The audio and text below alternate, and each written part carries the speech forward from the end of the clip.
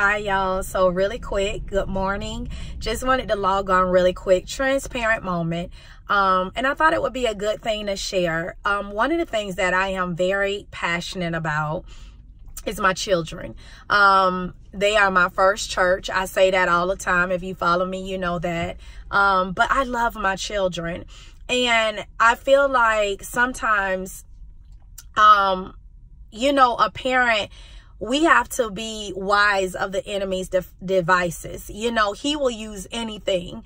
And I think about so often he's going to use what's closest to us. Our husband, if you're married, your children. Just be mindful of that. And I just wanted to log on because I was having a moment and I just wanted to share this with you because I pray daily for my children. And I can't stress that enough. That's a whole nother topic that I'm going to do a segment on prayer, praying and fasting for your children. But I wanted to just thank God for several reasons because I tell God all the time, I'm desperate for him. And you've heard me say that. Big faith. Big faith is not about me. It's about him. It's recognizing that there is nothing great about me. It's great about who he is. And so my strength is in his strength.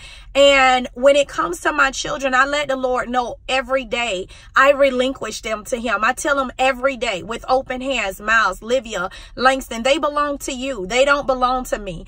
And they do. I birthed them, but you care about them more than I ever can. And I need your guidance. I need your wisdom and how to mother. I don't take for granted that, oh, I birthed them. Oh, they came out of my womb. Yeah, I know them, but our children are a gift from God. And so when you think of a gift, you don't just rip it open.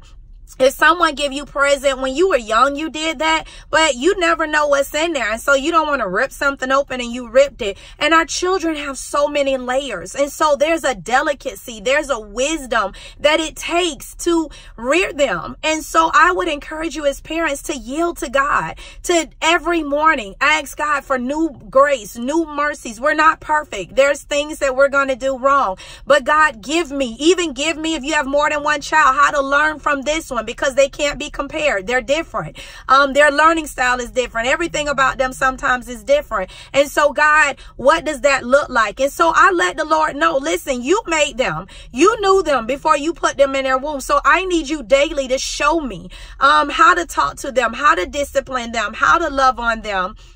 And so one of the things that I wanted to share with you all with that was I was thinking about how important it is just what we speak over them, the things that we say to them. And so I have one of my children that they're kind of not starting off rocky, but their learning style is totally different. And I was getting so frustrated because I want to help them so bad. And y'all, I had to even see it spiritually. And I wanted to bring that out because we have to stay in the spirit. I thought this was such even just a good thing in Motivational Monday of why I say the word and changing the atmosphere through praise, because in everything the enemy will use something.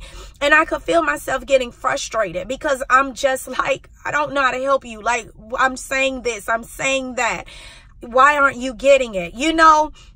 And I had to take a step back and I went and I just began to pray and I began to thank God. And I said, you know, you are the source of all knowledge. And I even tell God when I go to work, I'm like, it's not by my strength. This title means nothing to me. You show me how to be your manager. I don't want to be the world's manager. I don't want to manage the way they say based on the book, but you give me a wisdom. You give me how to care about people, but yet, you know, to enforce the rules and things that needs to happen.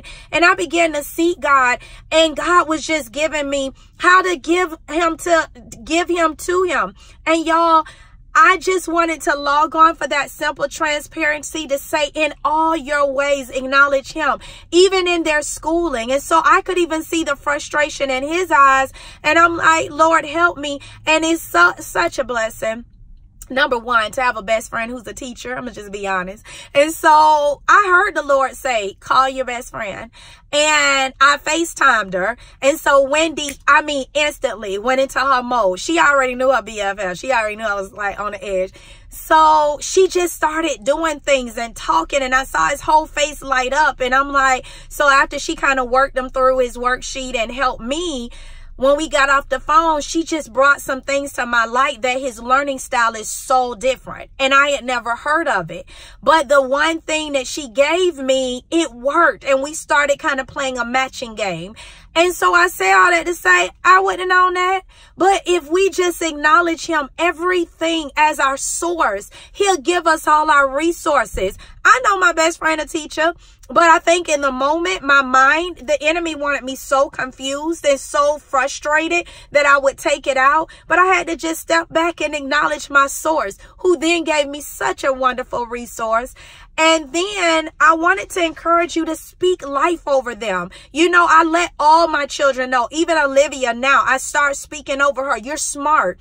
There's nothing that you can't do. I put the word in them. This morning, our topic was just that, reminding them that our source of all knowledge and information is God. Like he made the book and he made the teacher who teaching the book. So if you're having a difficult situation, you don't need to be worried. Go to the source who made the teacher, who made the book, who made the college, he made everything. He's our source. And so there's nothing. You go to the source. God, math, trig, reading is becoming, I need help. You know, and I was just telling them, I said, mommy knows things, daddy knows things, but our resource, our knowledge base taps out, you know, but his never does, because I want to tie to them that God cares about everything that matters to them. So I just wanted to show you this real quick before I go in.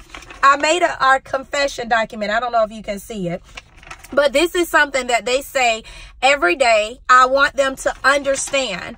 So they say, I'm just read a couple things off of it. I am the head and not the tail. I am above and not beneath. I have favor and good understanding. I understand all that I am taught. The source and beginning of all knowledge is in God. They already know I can do all things through Christ who gives me strength. I remind them that they are smart, they are called, they are a leader, and they walk in the favor of God.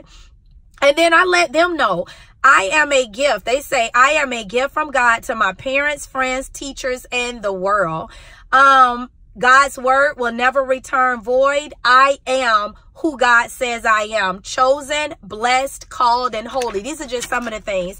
But I just encourage you to speak, because it's going to click, you know. And I even looked up, this is something I say for myself. It's my daily declaration that's out of Ephesians 1 and 2. But I want to just, again, begin to tell you to say what God says. And so I just want to log on there, because I want you all to see transparency, but I also want you to see the word works, y'all.